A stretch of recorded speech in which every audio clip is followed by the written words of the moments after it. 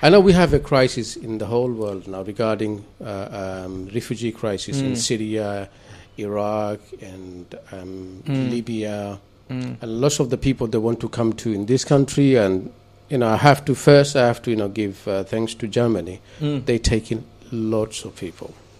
It's amazing. Yeah. God bless these guys. Honestly, we're trying to have some here.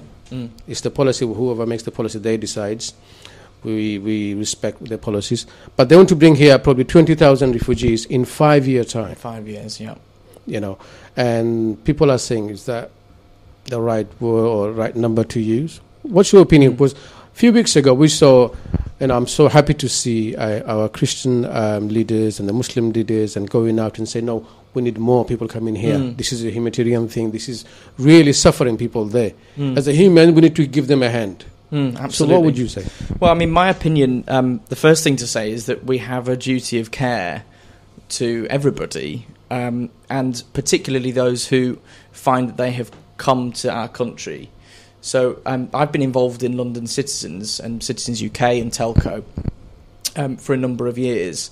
And I remember when I first joined that movement, there was a big campaign about the asylum of children and the detention of children who were asylum seekers.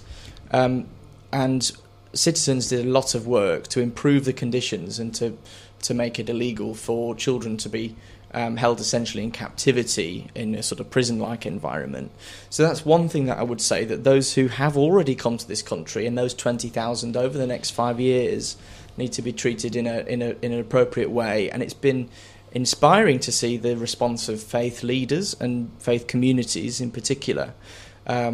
Only this morning there was a news article that the Archbishop of Canterbury is willing to open his home to refugee families, and the Pope has done the same.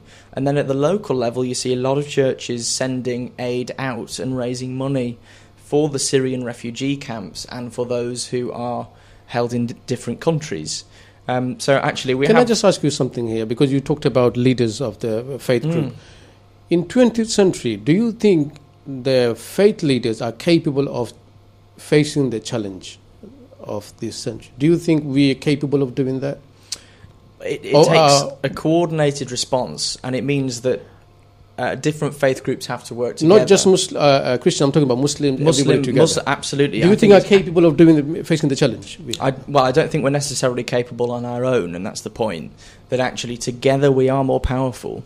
So what is also inspiring about these humanitarian crises, in terms of the way that we respond, is to see Christian and Muslim leaders coming together, and the leaders of the different faiths, and recognising that as human beings we have a problem that we need to address. We are called by God to address problems, and we are called by God to put our resources into helping others and to try and build a peaceful world, and one in which humans can live in dignity. So yes, we are certainly capable of addressing the big world issues as people of faith. So you are the next generation of leaders in faith group. You will be, you're from Oxford, I'm sure you will.